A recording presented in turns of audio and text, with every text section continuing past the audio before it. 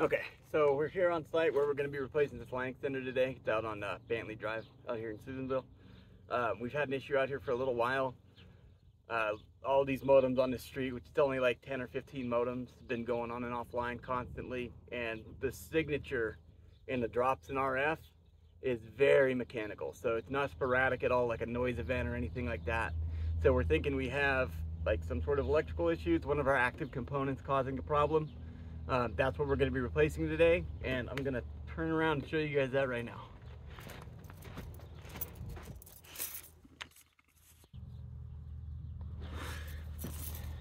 So this is it, and hopefully we can get a decent shot at it. It's up in a tree.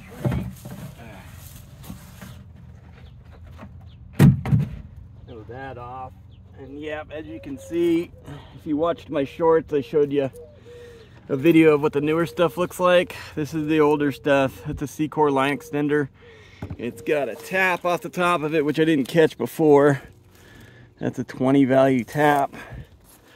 And the input's gonna be 500 P3 hardline.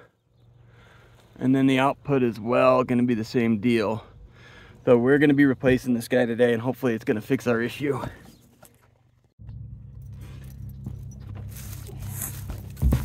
So first we got to get this kind of cleaned out, and the way we're going to do that, we're going to kill all these devil spiders. Try not to light a fire with a torch.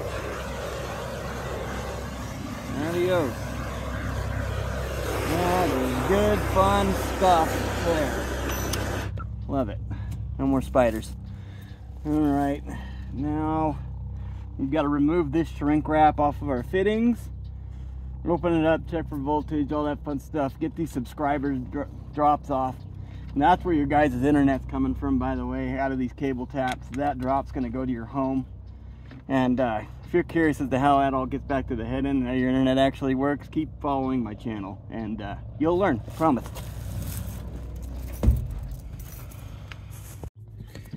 Alright, so we got it cleaned up. We got our shrink wrap off. I pulled these off. I thought I was recording, but it stopped on me. So you guys missed kind of some of the fun stuff. There is heat shrink that goes around these fittings that we cut off and we take off with a blowtorch. I'll make another video about how we do it, and you guys will get to see me put it back on when we cut the new one in. This is P3 500 line, so it's typically used as a distribution line, which means it feeds taps. You normally will see this feed in line extenders occasionally, but we like to use trunk line traditionally. So that's our input. This up here is our output side. We got that one cut off too. Yeah, I've opened up my mod, checked for voltage. I thought I was recording that too, and we missed it. Well, that's all right. I'll make sure I got a good angle here for you guys. Okay. Pretty good. Pretty good. I'm gonna get this top fitting off now. Oh, that's super tight. Wow.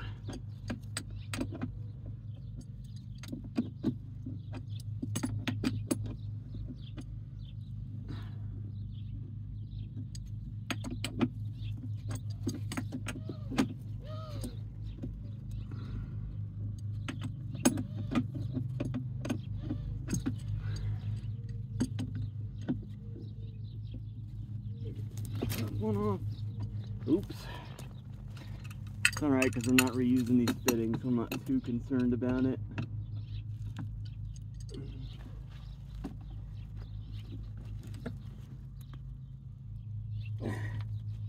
Holy moly. You didn't mess around tightening that side up though.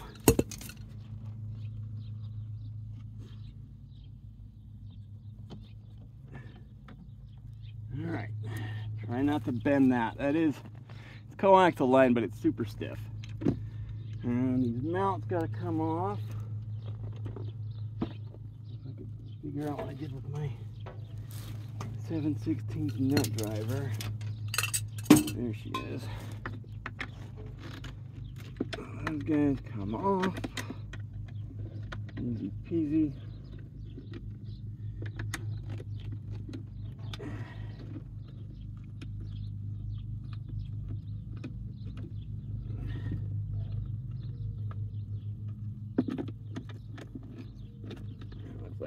go all the dang way off.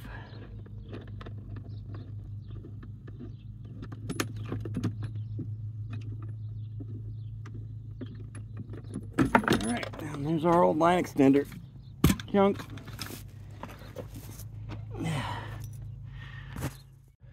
Alright, so there's our old line extender there, the one we just pulled out. The old Secor Flex stuff with a 20 tap off of it. That's our new stuff, our Eris line extender, a Regal 20 value tap, a housing to housing, and two 500 P3 fittings. It's hot today, so I've got my umbrella attached to my bucket. If you're wondering where my bucket is, it's up here above my head. Yes, I'm standing underneath it. And yeah, here we go. We're gonna build this sucker, so hang tight. Okay, let's get to building.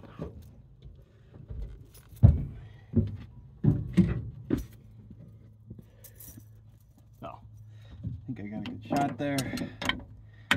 Let's start by opening this can up.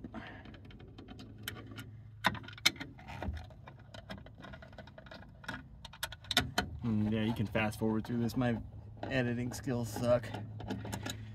So you guys get to suffer until I can figure it out. This channel takes off, I promise to be better.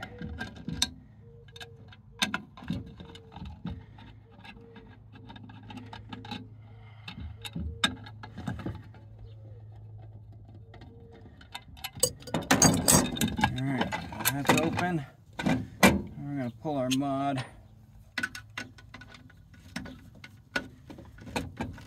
This little $3 tool right here will be the best purchase you ever make as a cable guy. You should choose to get into this profession. If you do bad enough in high school, kids, I promise you, you'll make a great cable guy. Okay. That mod comes out. That's our mod. A high split mod, so it just means with this new stuff our frequencies, our return frequencies will go from 5 to 42 megahertz from 5 to 147 or 187. Sorry. Do our set screws, our 500 P3 fittings. There's two ways to cut these usually. You have a long cut and a short cut. Instead of lineman lines, line it up perfect. That's your shortcut. That's your long cut. These guys on the input, it's a long cut. I know there's actual specifications, but yeah, we don't go by those.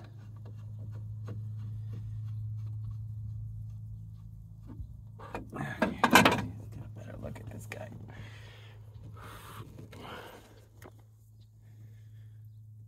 So that gonna go into this here, and that set screw is gonna seize it down so it's nice and tight in there. Oh shit, sorry. I think that works.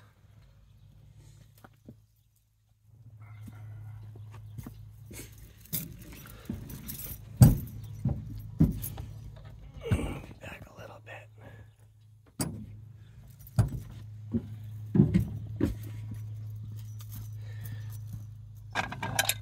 Okay, so we know our input side, the 500 P3, so that's what we're putting on here. 500 P3 fitting. Now we tighten it down. To set these, typically you'd use a nut driver. I'm kind of half-assing it today, so use a screwdriver. And then, as you guys remember on the output, we had a tap here on the old one. So this is the housing to housing connector, and then going into our tap. I don't have any Millennium taps, so we're using a Regal, which these taps are just as good, if not better, in my opinion. All right, again, gonna be a long cut coming out. We might run into a little bit of an issue with getting the alignment of the tap in the 500 wire or line. that clearance might be a little bit of an issue, but we're gonna figure that out when we get there. And our set screws can go back in. I always tighten these up as I go. Just good practice so you don't miss any. The last thing you want to miss one of those and like that be the cause of your outage. You'll be thinking you messed up for a good minute, and then turns out it was a set screw the whole time. But don't do that. Check your screws.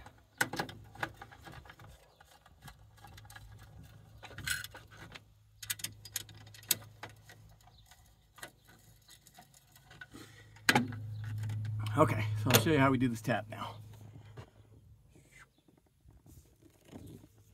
Okay, here we go with the tap. There's our Regal tap. I don't know if you guys can see this good. Got input and output. They're pretty clearly labeled. These are those John Ard nut drivers I was just talking about a second ago. When they're not full of dielectric, they work pretty good. But I love these. Grips on these are amazing. I lost half of them, and well, I guess somebody borrowed them, but I'm gonna get more. I really like this. And then these have screws on each side, so one of those got to come off. It can go like that, or it can go like that, either way, or you can mix and match it either way. So we want our input probably, well, like that, but again, we're gonna run into an alignment issue here. I'm probably gonna have to do a 90 off the side of this and change it up a bit. But yeah, we're definitely gonna want it like that. I do not have my nut driver to get these set screws out, so hopefully my screwdriver will suffice.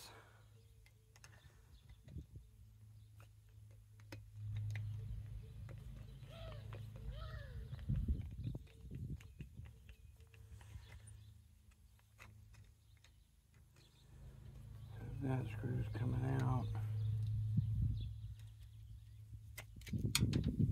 Okay.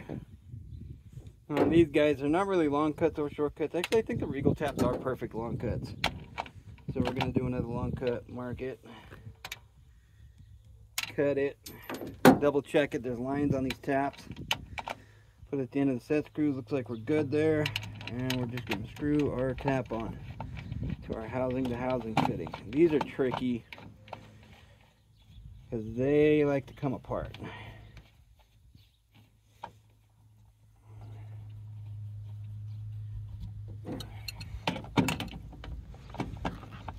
Pretty tight. Tighten that back nut up. Pretty tight. I usually won't get them all the way tight until I've got it in the ped and all seated, because I'm almost always going to have to make an adjustment to it. Okay, that part's on.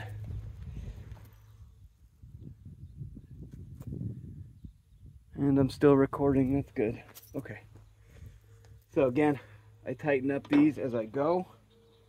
What did I do with my dust caps? I'm a smart man, so I put them in the lid of my line extender. Put my dust caps back on as I go. And then for this other side, like I was saying, we might run into a little bit of a problem here. I don't think the line's gonna clear, or it can. It will not. So we're gonna use a 90. Hang tight.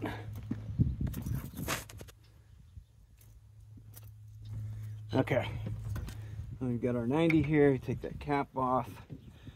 Do a long cut for the Regal taps. Easy peasy. Double check our line. We good? Cool. And then that 90 is going to come out this side, so we actually need this set screw gone this time rather than the bottom one. See ya. Okay.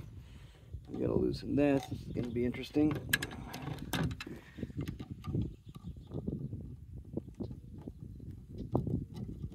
Not as interesting as I thought.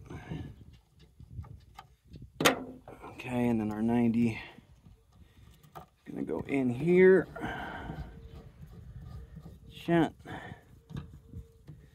And then there is rather, a mechanism to get this thing perfectly aligned the way you want it.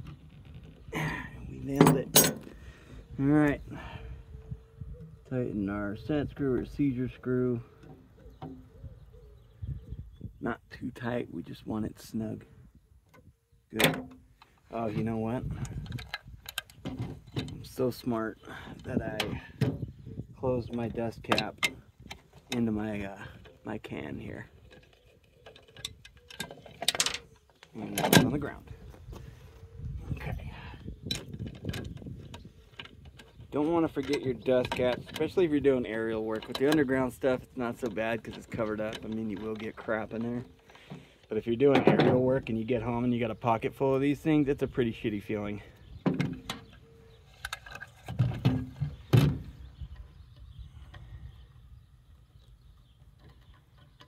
Okay, got a little bit of dirt in there. That's okay.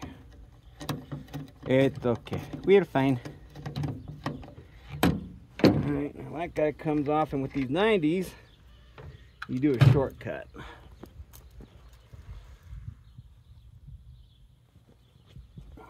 Okay.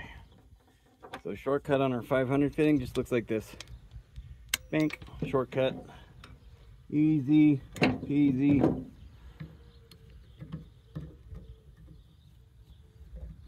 Make sure we're clear.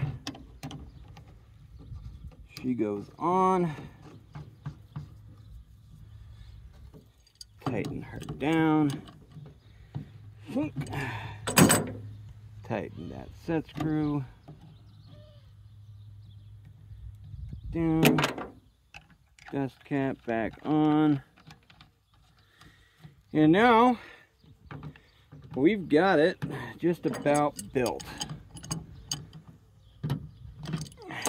So there you have it. New and old. So now we're going to cut this guy in. If you guys will excuse me for a few minutes, we'll get that ready for you.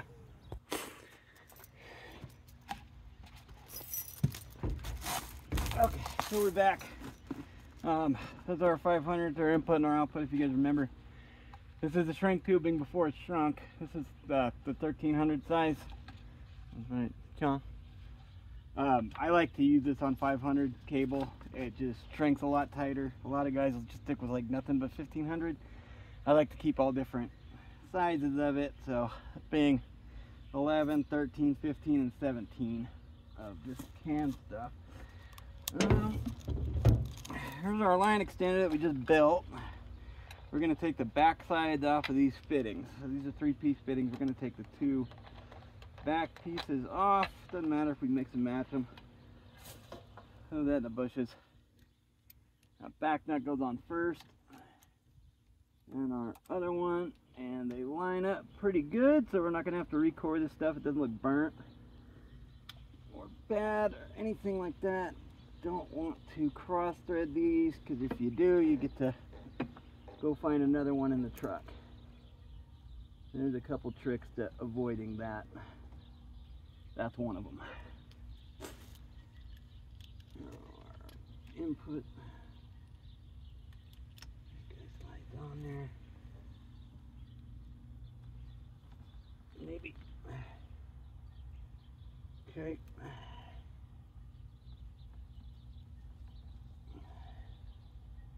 Pretty good. That one went on easy. And we're gonna mount our new line extender in place. Got mounting brackets very similar to the ones that we just took off. Get those guys out of the way, and then just line them up best we can and get them pretty snug. Not all the way. We're gonna have to adjust. All right. Nope, nope, nope. There you go. Okay. Hang tight.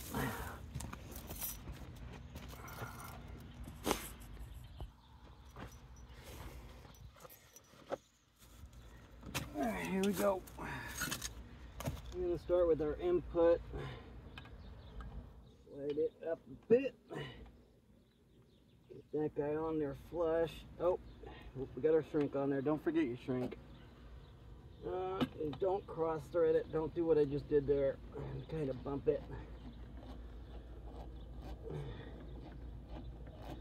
Okay. That guy on there. These want to be a little more careful than we were taking the other one off. This line extender is probably going to be here for the rest of my career. And probably the next guys.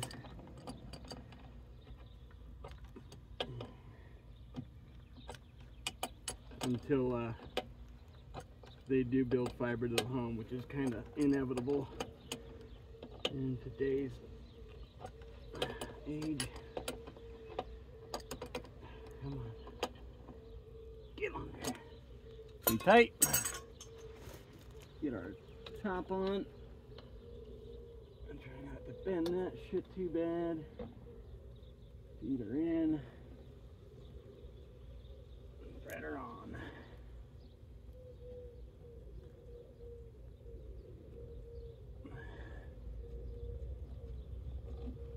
Okay.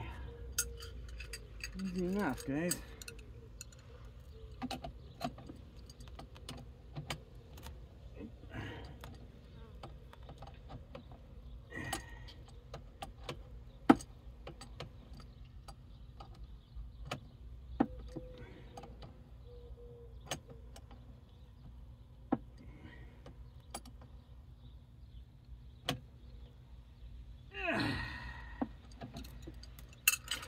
Pretty good. I'm going to tighten that back up, and now we're going to open it back up and proceed to do our padding.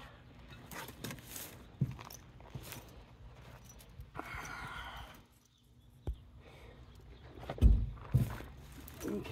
Well, I'm sorry I didn't get a chance to explain too much about. Okay, guys. So we've got our line extender all cut in. You didn't get to see me put these in. These are our forward EQs, or that's a cable simulator here. And then it's got a number value on it. That's our return EQ. I use a 0 on most of mine. And when I heat these up, I like to use higher value pads. I've got 17s and 16s in all my ports right now, just because that's how I was taught to heat these things up. We've got our fittings on, and we've got our heat shrink in place, and you'll get to see me do that. But right now I'm going to grab my meter and I'm going to show you how we set levels on these things, so hang tight. Alright, so what I'm using is a Viavi 1X meter. Oh crap, sorry. Just our home screen here.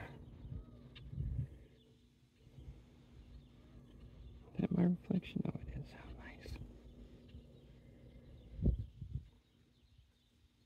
nice. Okay, well, that's warming up. I don't know how many of you guys have these, but there's two main functions or features that I'll use when I'm setting these things up, or really troubleshooting anything. As a maintenance technician, and it's just channel check and a DOCSIS check. The channel check is just going to show me the entire downstream spectrum, my frequencies, their signal level strength, and the quality of that carrier, whereas the DOCSIS check is going to emulate a cable modem and show me what my return path is looking like as well. So let's see what that looks like while we're setting this up. Okay. I know you're not going to be able to see me really well, but I'm going to kind of just walk you through what I'm doing as I'm doing it. I've got two jumpers on this. One for just tracking noise, and then one for actually like setting these levels and stuff. The first thing I'm going to check is my input levels on my channel check. So I'm going to get my downstream frequencies lined up first. And my phone keeps overheating today, so I'm sorry. This video is going to be a little gappy. Definitely missing stuff.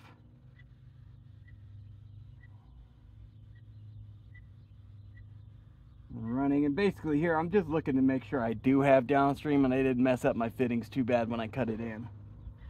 And I do, and I have a terrible reverse tilt,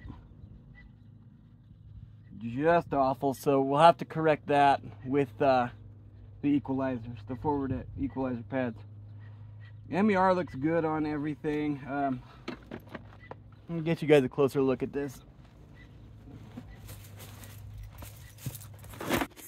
Alright, so there's where my jumper's plugging into. I'm probed into the input side on the line extender.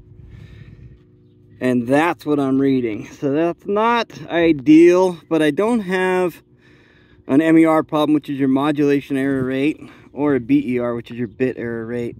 And as you can see, my low end of the spectrum looks a lot better. So I'm going to move it over to the high end and see what we got. Go. Why did I zoom in? Oops. Thanks. Alright, as you can see there, I've got absolutely nothing. So, what are we missing here? I think we forgot our mid-stage pad. And so let's see if that mid-stage pad helped. Yeah, looks like it did. We still have a nasty reverse tilt, which we're going to have to address later. But for the most part, we've got our signal. I just need the equalizers to correct it. So what I want to see coming out of that port, it's 20 decibels down, so we're adding 20 to it. I usually want to see about 35, so we're going to add a little more padding to it. Alright, so sorry, I didn't mean to say add padding, meant take it away. Why am I zoomed in again? Never mind. Okay. So that's what we're reading right now. Is my lens dirty? What the heck? Hold on. Okay, that's better. So currently, and I know the tilt, if you guys are in the cable game, that tilt doesn't look good. So if I'm at 8.9 and I want it about 13, I'm gonna add 5 dB. So to do that, I'm going to take that 16 pad out and put an 11 pad in. Signal's going to drop. Pad it. Bap. And come back. So now we're coming out about that 35 that I wanted. Again, please forgive that tilt. I do not have my EQs with me right now, so we will be coming back for that one. So we're going to run the DOCSIS check. And to do that, I'm going to go DOCSIS check, click, nope.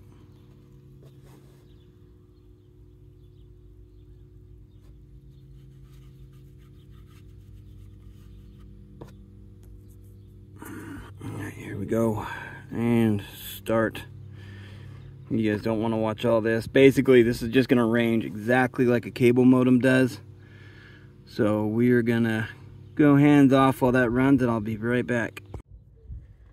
So our DOCSIS check ran, everything passed, but we're transmitting at 51, so we're going to pad that down. We want to be about 37, so we're at 51 now. We need to go from a 17 to like an 8. Let's see what that does. Bang. And we're going to start it again. Alright, so we got our level set. Everybody looks good now. Spectrum's nice and flat. A little bit of tilt, and we're ramping at 41 coming out of this, which isn't awful. So let's get her shrink wrapped and buttoned up. Alright guys, my phone is overheating like crazy, so hopefully this keeps recording for us. We're going to close our can.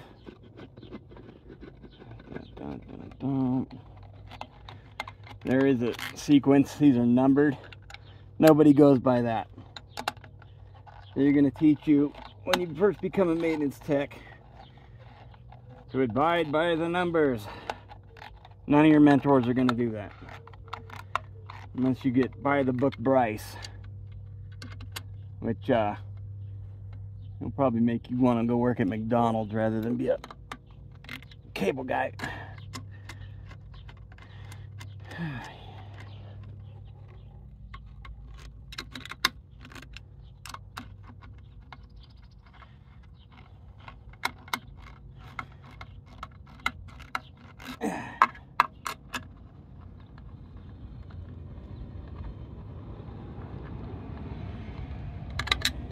I'm the reason your cable's off, my friend. Okay, now the fun stuff. We get to shrink it. So we get our shrink tubing up into place here. And this is going to protect it from the elements.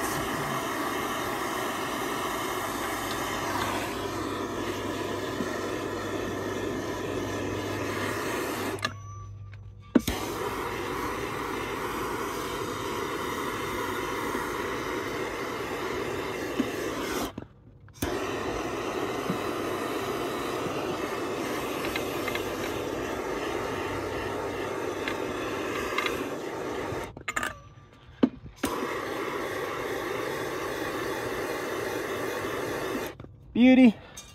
Use our bottom, our input. Well, see, make sure you guys can see that. There you go.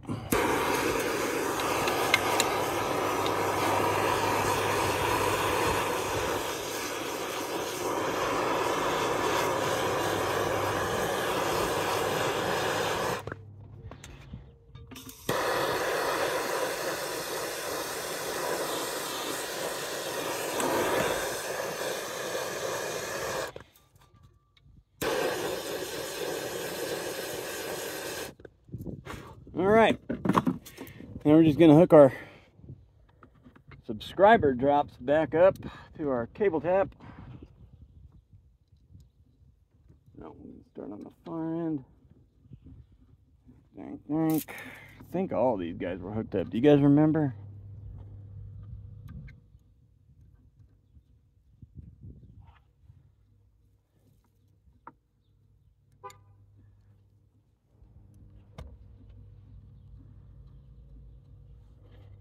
Just the 3. And yeah, basically that's our finished product. That's the new line extender cut in. Hopefully it fixes our problem. I'll let you guys know in the comments.